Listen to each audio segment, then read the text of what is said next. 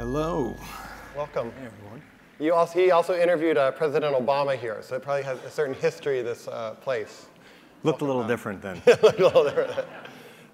So when I was researching our interview, I started to research like your early life, and I didn't see much online about your early life. And so I don't know if there's things that we don't want to be talking about regarding that, but I thought it might be fun to just start with, like, how were you as a kid? Like, and what did you want to be when you grew up, when you were younger? Like, what was the early Jeff aspiring to be? So how was I as a kid? I was inquisitive, and This is New York City? I was born in Manhattan, grew up in a suburb of Philadelphia until I was 9, came back to a suburb of New York until I went to college, and then I went to Penn, Wharton undergrad. So a lot of New York, Philly, shuffling back and forth. But as a kid, I remember a few different things that I guess would be characteristic. One is anytime my parents would punish me or try to tell me not to do something, I would ask why, and they would answer, and then I would debate that. And then I would debate the debate, and this started when I was pretty young, 4, 5, 6. And at one point when I was really little, my mom said, "This is not a court of law, and you are not a lawyer. You're my son, and you have to do it because I said so," which that wasn't one of my favorite responses. Yeah. Why? Yeah. So that's I guess one thing. My mom taught me how to read when I was pretty young, and that made a big difference, and kind of reinforced this notion of being able to learn anything that I was curious about and interested in. And I remember my great uncle and great aunt buying me a World Book Encyclopedia, which for those too young in the audience, that was kind of the printed version of Google at the time. Wikipedia kind of. Wikipedia, yeah, Wikipedia's a better analog. And I just read it. I read it front to back, A to Z, and I just love that stuff. And my dad would, when he would travel for work, he would always bring home a book for me, and he learned pretty early on that anything related to facts or information or trivia, Guinness Book of World Records, Book of Lists, I just couldn't get enough of that stuff as a kid. So I've always found some joy and some kind of passion with information and consuming information and learning, and it started as a kid, and I still have it. That's great. And when you started your kind of business career, were there leaders that inspired you, or that you looked up to, or that you were tried to emulate, for better or worse? Yeah, well, we may have talked about this in the past, but certainly a guy named Ray Chambers, who's a dear friend and a mentor, and someone I just had the opportunity to see on the East Coast recently at an event. Ray was part of a leveraged buyout firm in the 80s, and that firm had extraordinary success, and actually is credited with creating the first modern-day leveraged buyout, a company called Gibson Greeting Cards, which for those who have attended business school, you may have done the case study. I see some heads going up and down. And that was just the beginning, and he and his partner had a run from roughly 82 to 87-ish that, despite the fact they tried to stay under the radar, just incredible success. And towards the end of that run, he recognized that no matter how well they did, it wasn't making him happy, and it was really surprising to him. And so he gave it all up. I think he transitioned out of the firm sometime around 87, 88. And he set about traveling all over the world, talking to Buddhist monks and authors and philosophers, and just learning about what he was hoping would make him happy, and developed kind of a framework for happiness. And one of the pillars of those 5 keys to happiness for him was helping others every chance he gets. And he embarked on a career that's largely based on philanthropic endeavors. And he started organizations like America's Promise, and worked with the Bush family. He worked with Colin Powell on that. He worked with the Bushes on 1,000 Points of Light Foundation. He started Malaria No More. He was integral in the starting of Mentor.org. I mean, one thing after another. And today he works for the United Nations and the Secretary General, and he's working on eradicating deaths due to malaria in sub-Saharan Africa. Wow. And so what about him? Yeah, what about him touches you? Do you feel like, or that he models? That's a great question. There's a number of things. His way of being. He's been described. Jack Dorsey once very appropriately described him as the business Buddha. So the first time I met Ray, I thought that was a really fitting description. The first time I met Ray, a mutual friend of ours had said I really needed to meet him, that he was this extraordinary figure, and she was always right about people like that. And so we met in his offices in New York City, and I had read a little bit about his background and working on Wall Street, so I was expecting a certain kind of energy. Walk into the room, and you know what that's like. I've met him at his home once, too. Yeah. So you're expecting like this big, larger-than-life presence and this very assertive, if not aggressive energy, and I walked in, and he kind of talks very quiet and somewhat slowly.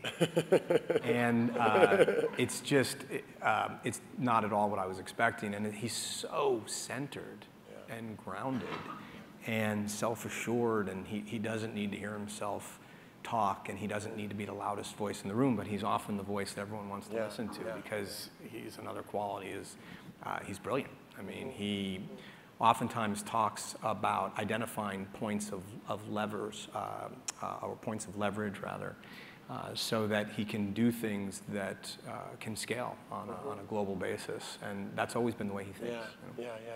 And I can feel your admiration from him, like when you're talking, that there's that inner contentment or peace or comfortableness, and then there's this outward action to change, an outward sense of being involved, and that he doesn't lose his equanimity or sense of spaciousness. No, and equanimity is a perfect word to describe him. He's also incredibly humble. He has no interest in having his name in lights whatsoever.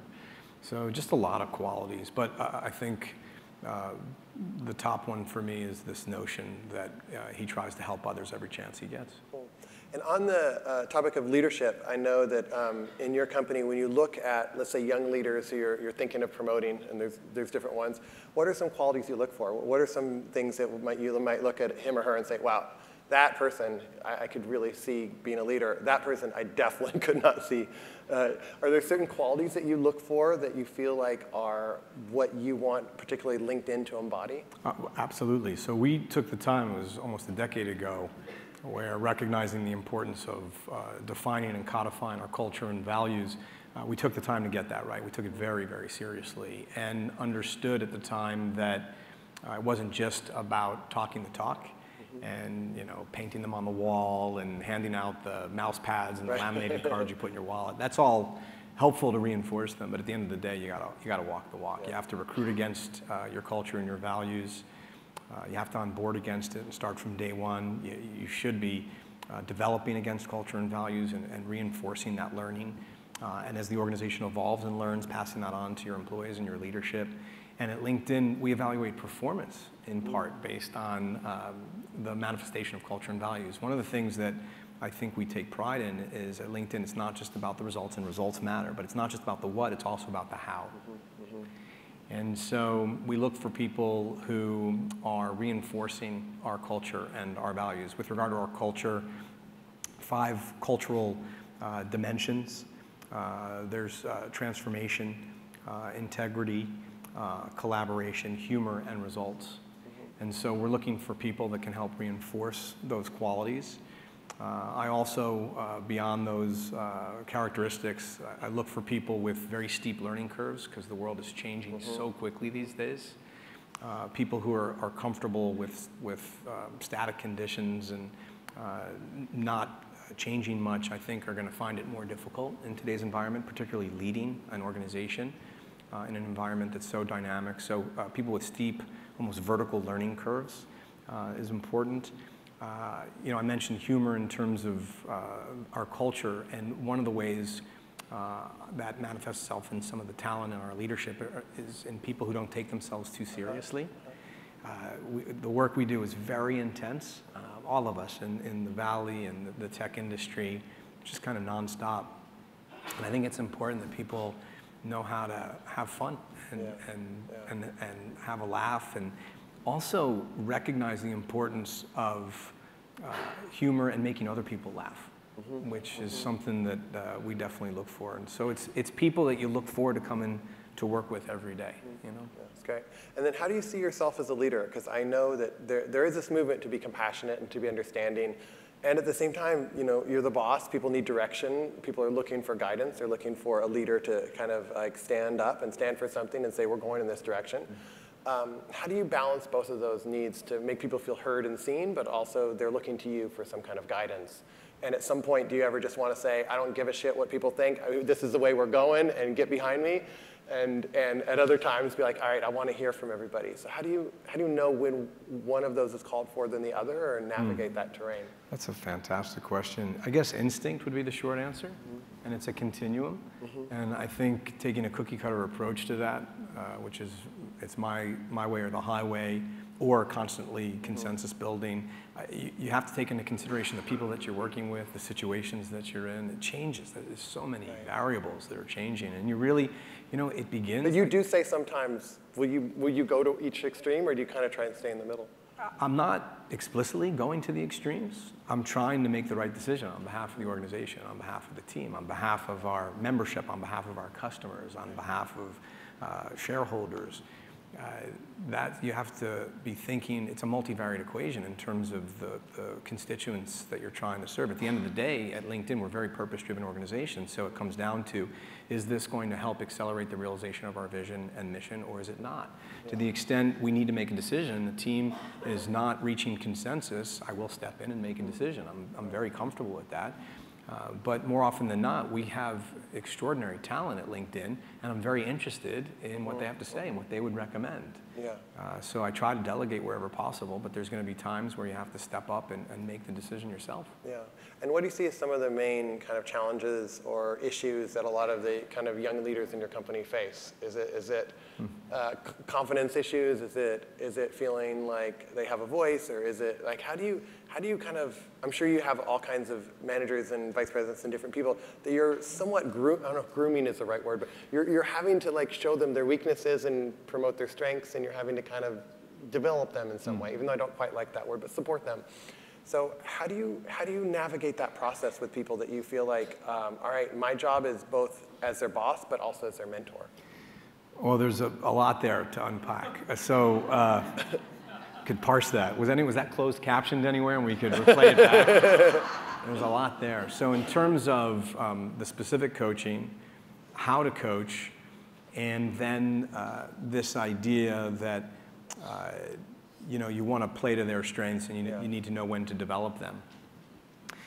In terms of some of the things I see most frequently with regard to people who are starting to ascend within the organization, that also is a fantastic question. And there is something through pattern matching and recognition that I have seen over the years more frequently than not, which is awareness or lack thereof. And when you're an individual contributor, you tend to be in your own head, and you tend to be very focused on the work. And the more focused on your work, the more you're rewarded. Ostensibly, you're getting good results, and you continue to do what's working.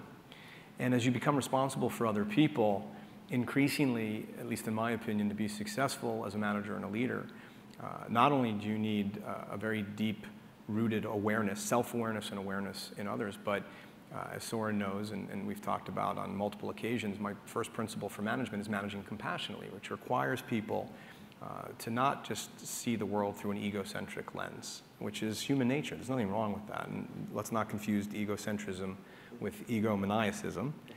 Egocentrism is seeing the world through your own perspective, and that helps us structure things and keeps us safe and protects us. Egomaniacism is believing that the world revolves around you, which is something else altogether different. And everybody should serve that and lift that up. So when you are instinctually egocentric, there's already this kind of knee-jerk response to tension and conflict, which is to assume you're right, the other person's wrong, as opposed to getting out of your own head, to be a spectator to your own thoughts, especially when you become emotional, and to put yourself in the shoes of the other person, understand what they're going through, and to see the world through their perspective. And when you can do that, you can forge a much stronger connection, a much stronger relationship. and you're able to make decisions faster, higher quality decisions faster. And that creates a lot of value. But if you're stuck in your own head, for starters, there's a mistake that virtually all less experienced executives make, and certainly one that I used to make all the time, which was expecting other people to do things the way I did, which is one of the least compassionate things you can do. But it's logical in a sense. It makes sense because you're in a position where you're leading other people by virtue of the success that you've had. So why not assume everyone should be doing things? Right. It worked for you. It worked for me. Seemingly, it should work for you. It also, it's a lazier form of management in a sense because it has the least amount, at least in the immediate term, the least amount of friction. This is what I know. Yeah. You do what I know, so I don't have to relearn what you know and how you do things. But at the end of the day, as we're all more than well aware, we're different. Yeah. You have different strengths than I do. I certainly hope that's the case. We do. I want to surround myself, at least on our team, with people that compliment me. Yeah.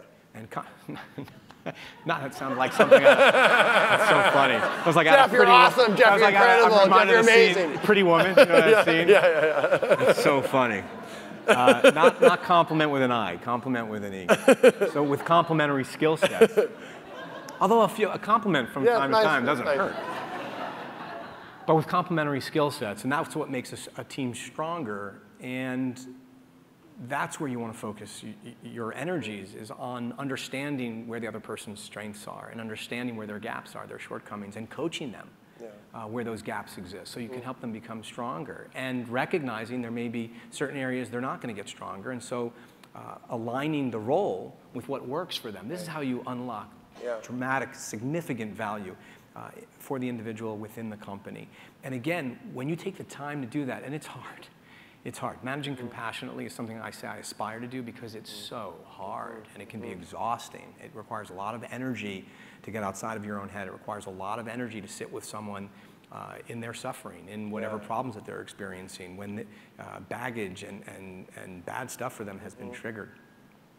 But it's so worth it because when someone knows you're there for them, when you can forge that connection, that's what creates a bedrock and a foundation of trust. That's sweet. And when you have that trust, you can do amazing things as an organization. Yeah. So these are some of the things that I try to reinforce with folks, starting with this idea that try to get out of your own head. Even before you get to managing compassionately, be aware of the other people. And then once you're aware, begin to think and manage more compassionately. And I think it can make a big difference. Towards the end of your multi-threaded question, you also asked about the difference between kind of managing and mentoring or coaching. And you may not have used those exact words, but it's an excellent question because there's a very, very sharp distinction between those three things, managing, coaching, and mentoring. And sometimes we have a tendency to use these synonymously, and it's a huge mistake. And sometimes the people reporting through you have a tendency to believe you can play all three roles, and that's a huge mistake. So a manager is there to make sure the work is getting done, to manage how you're doing your job, to express objectives, to make sure the team is on the same page, to track performance, et cetera. A coach can, and hopefully your manager is a coach is someone that helps you learn and grow in that capacity. When mistakes are being made, the coach will take you aside and say, here are some things that I'm seeing, and these are some things I think you should be working on, and I think you can take a different approach here, and let me share with you my own experiences, and so forth and so on. A coach also creates the space to allow for failure, so people can learn. So that's the difference between a coach and a manager, and hopefully your managers are coaches too, and they're not just focused on telling you what to do, but they're helping you to do it better. A mentor is someone who helps you understand what it is you ultimately want to do with your career. You've thought about all this. And then, interesting. A little bit. And then shares their own experiences with you and can tap their own wisdom to help you better align with that ultimate objective.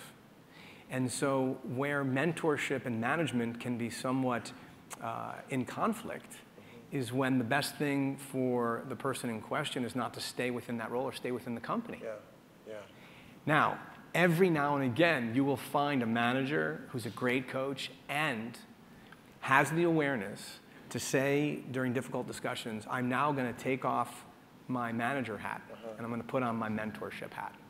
And the remainder of this discussion is about you and your best interests. Wow. Not necessarily, whether you stay at the company or not stay at the company. For example. That's really difficult to do. So I do think there's an important distinction between those three things. Beautiful. Thanks for tackling all of them. One of the things I've also noticed, while compassion is definitely a focus of yours, and I know it's really at the heart of it, if there's any disagreement, you don't hesitate to pick up the phone and say, let's talk about this. Like, I feel like if there's any, at least you've done that with me. Like, if there's something you want, if there's something that feels like we're not quite getting each other, all right, it's instantly like, let's talk about it right now. Let's like work it out. And there's like an immediacy towards, it's not just like, oh, Soren might be having a hard day or so-and-so might be having a hard day. There's a certain kind of intensity you take, and maybe, I don't know if this is intentional or not, or it's true for other people, but it feels like there's a certain intensity you take. It's like, no, I'm not just going to let things slide. Things are really important to me, and if we can talk it out, we can actually catch it in the bud. Is that an intentional thing that you strive, or is that just kind of how you've oriented as a personality, or is that just something I've made up? I'm smiling because it's fun to be interviewed by someone that you have an opportunity to work with in a capacity outside of the interview, because they can draw upon their experiences to ask you questions or reflect things back to you in a way that it hasn't happened on a stage before. So I was smiling because that is very, very intentional. And what you experienced when we've been working together, yeah, two varies, a lot of superlatives. It's very intentional. And the reason for that is, first of all, I'm seeking to understand. I don't want to jump to any conclusions. I don't want to assume intention. I want to understand where you're coming from. I can't do that by guessing. I can't do that from afar. Maybe Sherlock Holmes could deduce some of that stuff, and from time to time I can draw upon pattern recognition, but rather than guess, I just want to talk to you. I want to seek to understand why you're approaching it this way. Are you having a bad day? Did you get triggered? Is there anything I can do to help? And just trying to understand where you're coming from. So that's a big part of it. And for me, it's very relaxing, because I know if you do have something, you'll say it. Like, from my side, it's like, oh, cool, you know where, That's part of it. So now we're more in sync. And if we're more in sync and more connected, I think there's a much higher likelihood that we're going to be successful in terms of achieving what it is we set out to accomplish. Here's the other reason you feel that sense of urgency or immediacy, is because I've worked in enough environments historically where I've seen what happens when that conflict or friction remains latent or inertial and it doesn't go away. And how you can start to go off course, and how people can then start to build upon whatever conflict exists. And the defensiveness or the anger or whatever that negative energy is continues to build. And then what happens is, it's not just about those two individuals anymore. It's about their teams. Because then they're having hallway conversations. And then it's like, yeah, I was in this meeting and so-and-so said this and I totally disagree and they must be out to get me, or it must be political, or how could they be so ignorant about the situation? And then you start to compound that across hundreds of people within an organization or thousands of people within an organization. And you just allow that energy to become rampant. And that's where that's where companies go off the rails. And that kind of toxicity, it builds over time. And then you're left in a situation where most people are spending most of their time and energy trying to navigate the politics of that, as opposed to coming together to work on whatever shared sense of purpose brought you to that place to begin with.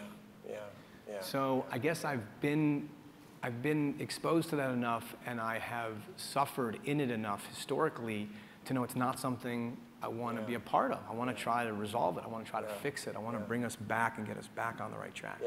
And as indirect a way as possible. We can sit down together, we can talk, but like... There's no substitute for you and I talking very specifically about what that is, and as proximate to when it occurred as we can. You don't always have that luxury, but if you do... go for it. Beautiful. And are there qualities that you feel like, and it may be that compassion is the answer, but are there qualities that you feel like you've learned over your time leading that you wish you knew 20 years or 30 years ago when you were starting in the business world and running companies and being a part of teams and having bosses and being in that domain? Is there Is there something you, like your 22-year-old self that you could have a conversation with, that you'd be like, Jeff, here's one thing I've learned through time and through heartache that I would be really, could have had less heartache had I known it earlier. So I guess there's at least two things that come immediately to mind. One we've talked about, which is managing compassionately and the importance of getting out of your own head, being a spectator of your own thoughts, putting yourself in the shoes of the people around you and doing everything you can to alleviate their suffering, or in a business environment to achieve shared objectives. I think the other is this idea that you never want to be giving your power away to things you can't control. Whether it's an initiative, an evaluation, how well you're doing, the team, your role, your title, certain relationships. The more you define yourself by virtue of things beyond your control, the more you're setting yourself up to be unhappy. Yeah. And when you can fall back on a clear understanding of who you are, what you're about, why you're doing what you're doing, and you can use that as true north, you can control those things. You can control the way you treat other people. You can control your values. Yeah. And I think that's a much clearer blueprint to being sustainably happy than investing too much time and energy in what other people think. Got it.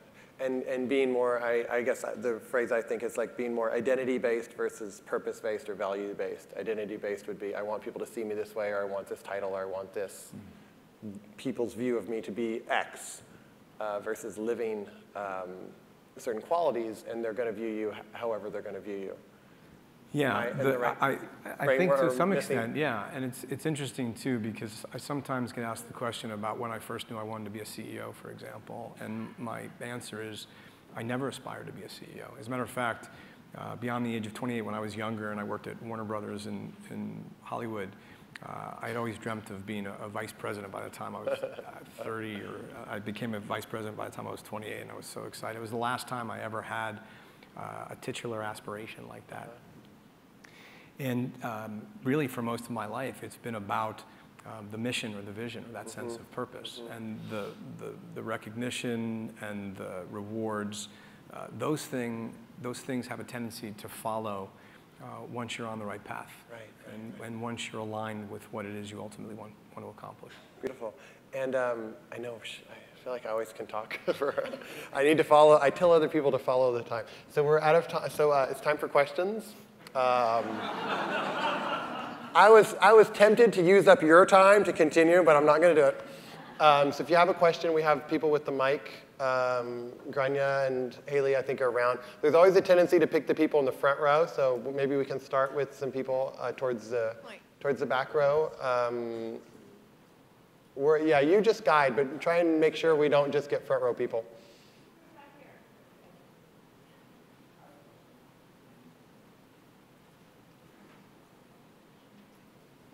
If you can say your name and where you're from, and then your Wonderful. Yeah, I'm Daniel Sunshine from Texas. And so one of the themes I've noticed so far is an idea of going from maybe like the individual or the personal impact to more of the macro systemic impact.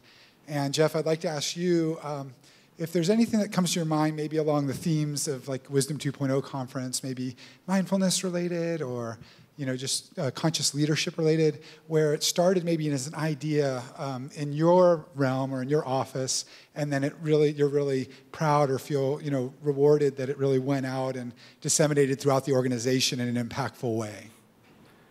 This is a leading question. Did you put him up to that? What's that? Did you put him up to that? No. You don't even. No, he's not. So a plant. it's the reason I ask that. The universe is even better than the plant. Yeah. It was at a Wisdom 2.0 event during Q&A several years ago, and we had talked about managing compassionately and the importance of compassionate work. And afterwards, a member of the audience came up to the mic and inquired about my thoughts with regard to compassion in education. And I've long been interested in education reform, and I'm very interested in this idea of managing compassionately, and somewhat extemporaneously started talking on stage about the fact that I held a great conviction that compassion can be taught. I had learned that after watching a PBS Frontline documentary called A Class Divided, and this extraordinary woman named Jane Elliott. If you guys haven't seen this, I highly recommend it and the work she did with her classroom at the time. But at any rate, the answer to the question was that I thought compassion should be taught. You said there's nothing more important. And that arguably, compassion should be taught the way we teach and emphasize reading and writing and math. And that as I was thinking about it, I couldn't think of anything more important than teaching compassion, that arguably compassion should be the operating system upon which we teach everything else. And so after that panel appearance, after doing the fireside with Soren, several weeks later, he wrote me and said, I've been giving a lot of thought to what you said about education and compassion, and I'd like to sit down and talk to you about that. And you think of Soren as Mr. Wisdom 2.0 and compassion and kind of being easygoing and chill, and he comes into my office and he was like, so I've been giving a lot of thought and I think we need to do this. And I was like, okay, well, at some point down the road, and he's like, no, we're gonna do this right now. And I was like, what? He was like, yeah, it's really important. It's really important. So what do we need to do to get this done? And at first I was a bit taken aback by it. I wasn't expecting that. And then the more I thought about it, I was like, why not? Why not do it? It is really important. We were just talking about how important it is. And so fast forward 2-3 years. Yeah. And I'm working with a company called EverFi, and we're going to be launching a compassion and curriculum program this coming September. And EverFi reaches 28,000 primary schools in the country, and we're going to try to build from there. So there's an example of having an idea or a thought like that, and then through the people that you are connected to, you manifest those ideas and that energy, and you make it a reality. Wonderful. Thank you very much. I have to say one thing. It's like it's so interesting when somebody says something and it feels like, wow, that's their mission. I don't know. There's like something comes out of, and that came out of your mouth at that moment, and I got this hit like, that's his thing. Like, that's his like. And I think when we hear that, there's nothing else to do but like, how do I, I'm very grateful you did. How do we support people in that? So, and that's vision is to have compassion training in every K-12 school in the country. So, yeah, we'll start with primary school. Yeah.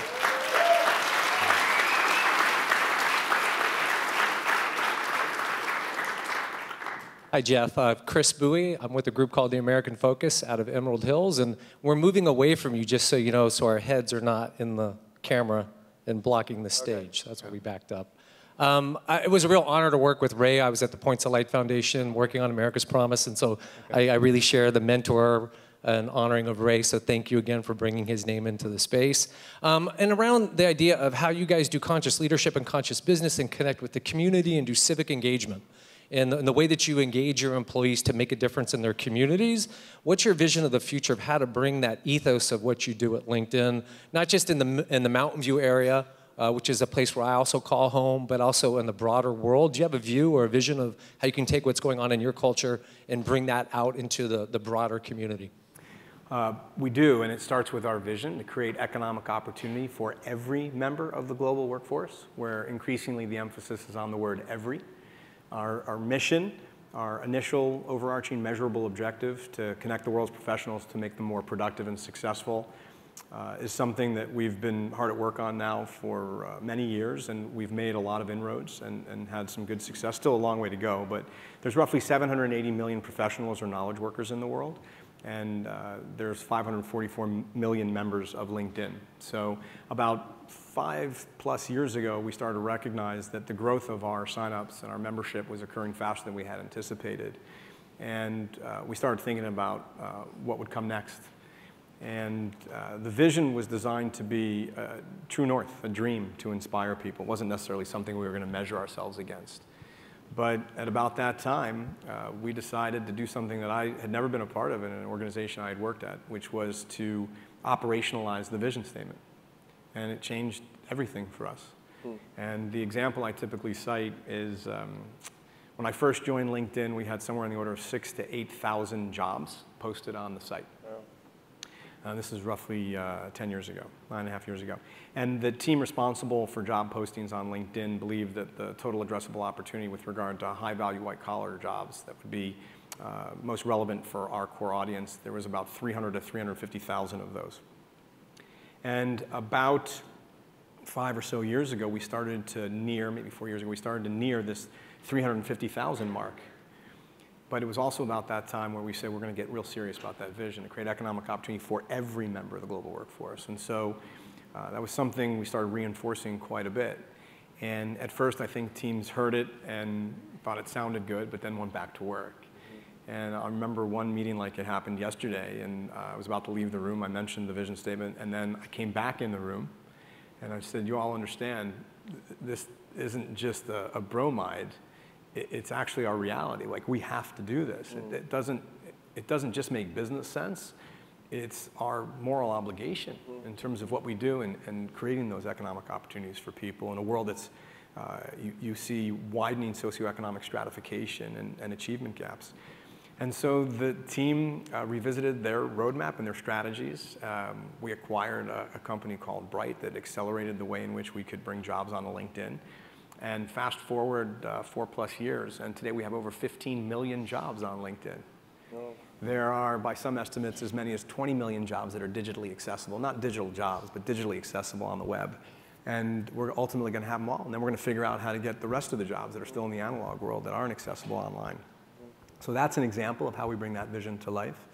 There's a very different way of thinking about this as well, which is through our philanthropic endeavors and LinkedIn for Good.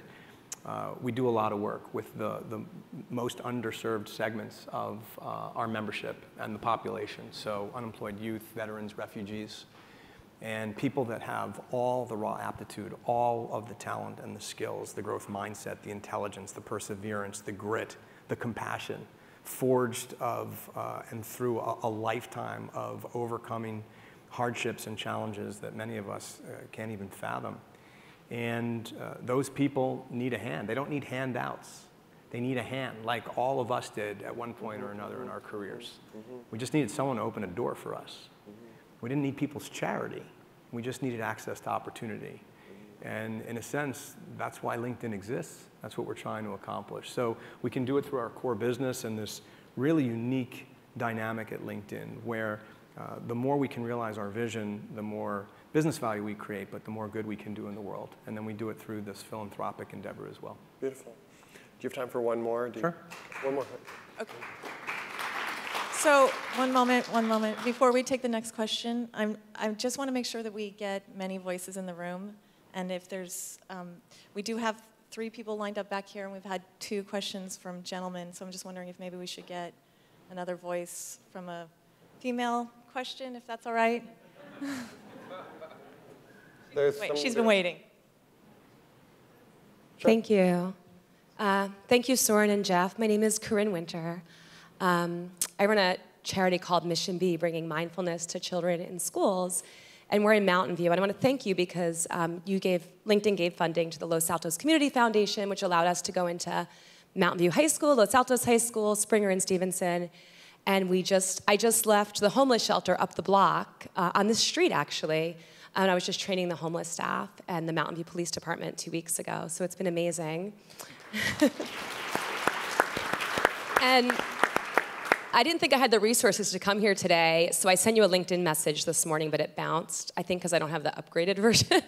But anyway, so I'm thankful for Michelle and Soren for making me being here possible today. And I just have a lot of gratitude for the work that you're doing. And like you were saying before about it not being charity, it's being opportunity. And organizations like yours give organizations like us the opportunity to make impact. And I wanted to offer our services to you to help scale compassion and mindfulness in schools throughout the country. We've been working on that. I've met with the White House, not this administration, the other one. about bringing social and emotional learning to schools, and we've made a little bit of headway, and I'm part of a committee out of Sandy Hook that still is having meetings with the White House, and they're engaged in that discussion. So I'll try to message you again, and maybe I'll upgrade, and I'll see you soon. But thank you for your support again, Corinne. Thank you. Appreciate it. Thank you. So one quick last question, if somebody has one. I know there's a lot of hands. Sorry, we'll have to schedule you for a day sometime. This is my, we'll do a book from it. Anyways, no idea. Here he goes. That's going to be followed another up project. in like 2 weeks. Wouldn't it be great signed up to for something have new? Yeah. Great Anyways. for what? No. I'll keep my agenda out of it. Hopefully it's a fun ending question. Since this is the New Leader Summit, I would love to hear your thoughts on what is the new leader? What's the leadership imperative, our growth edge? What's old paradigm? What's new?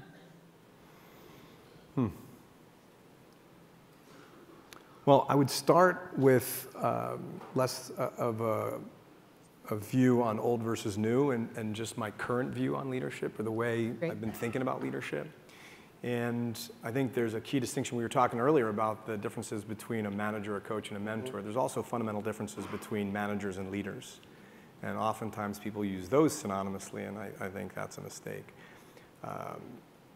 For me, a leader is someone that inspires others to achieve shared objectives. And the most important word in that statement, by far, is inspire. And that's the fundamental difference between a manager and a leader. A manager tells someone what to do, while a leader will inspire them to do it. And I think inspiration comes largely from three things: the clarity of one's vision, the courage of one's conviction, and the ability to effectively communicate both of those things. In terms of the old versus the new, it's a great question. And I guess, observing, having worked now for the last couple of decades, I could tell you that it feels like, and we touched on this earlier, I think effective leaders today increasingly recognize it's not just about the what, but it's also about the how.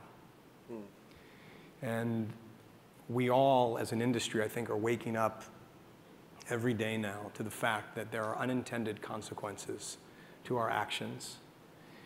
And we can't constantly hide behind this idea of maximizing shareholder value or delivering against KPIs and objectives. It has to be about a sense of purpose and how we go about the realization and manifestation of that purpose, because it matters. And to the extent, and it ties back to a big part of today's discussion, which is compassion. To the extent today's business leaders can really put themselves in the shoes of not only the people that they serve through their products and services, but the people that they don't. And understand the consequences of the technologies and the products and the innovation that they're delivering in the world, and can proactively start to understand that there will be unintended consequences, and some of those unintended consequences will be negative. If we can proactively ask ourselves those questions, if we can proactively be more compassionate, if we can proactively better understand and align the what and the how, I think we can not only do well by shareholders, but we can do well by humanity. Wow. Thank you.